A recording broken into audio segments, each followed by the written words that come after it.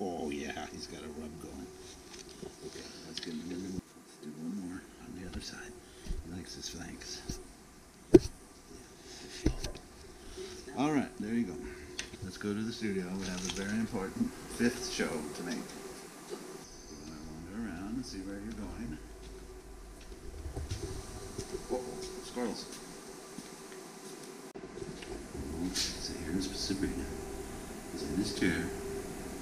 He's about ready to start talking about the history of the Yukon Flats painting. He's doing his thing. He's not always interested in art, but when he is, he's very profound. And I brought him in to get us started because I want to talk at some length about the painting that we see in front of us. It's called Yukon Flats, 1996, number 6. It's 5 panels. It's drawing, mostly graphite, some marker, permanent marker, and oil paint, in this case, Permalba white, on panel.